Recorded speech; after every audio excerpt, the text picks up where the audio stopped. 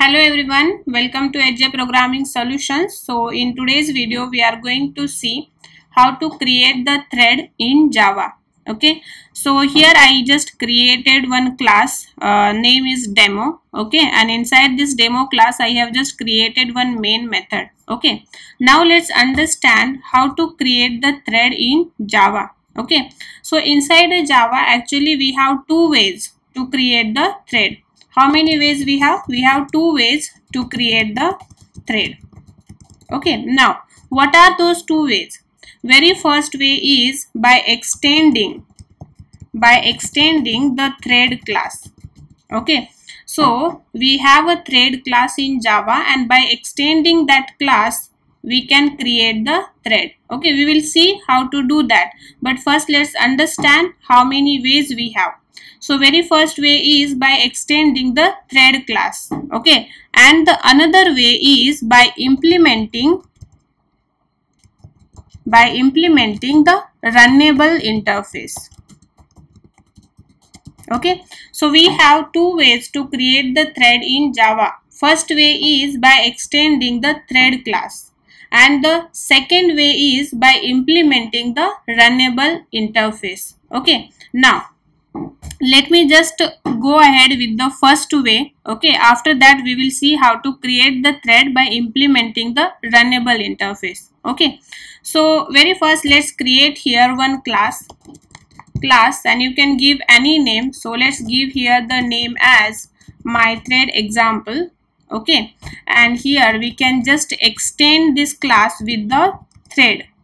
Okay, so this thread is already present in the java.lang package. If we just do here command click, you will go to this class. See here, this thread class is implementing the runnable interface, and if you just go above, you will see that this is present inside the java.lang package. Okay, now very first thing you have to create the class, and you can extend it with the thread class. Okay, after that inside the thread class you have one method, run method. Okay, now you need to override that run method. Okay, so let's override it. So let me override here run method. Okay, now whatever logic you want to execute by your child thread, okay, or by using your this thread, that logic you need to write inside the run method. Okay, so let's suppose here I just want to print the numbers from 1 to 5. Okay, so let's write here for loop. We will start that with the 1 less than equals to 5 and I plus plus. Okay, and here I just want to print child thread, and here we will print the value of the I. Okay, so what is the task here? So see, whatever you have written inside the run method, that will be executed by your child thread. Okay, so now you have created your thread. You have created one class, you have extended it with the thread class. Okay, now what you have to do here, first you need to create the object of this class, myThreadExample, and let's give the name as a thread is equal to new myThreadExample. Okay, after that whenever you want to start the thread, see here at this moment at line number 8 you just created the thread. Okay, as soon as you write this line, then your thread will be in born or new state. Okay, now you want to start it. How to start the thread? To start the thread we have one method which is start. As soon as you call this start method, then call will go to the run method present inside your myThreadExample class. And why it will come here? Because if you see, this thread is of type myThreadExample, right? And this myThreadExample class is extending the thread class. Now whatever logic you have written in this run method, that logic will get executed by your thread. Okay, so now let's just do one more thing here. I just want to print the numbers from 1 to 5 by main thread as well. Okay, so here let's write int I is equal to 1 I is less than equals to 5 and I plus plus. And here I just want to print main thread and here value of I.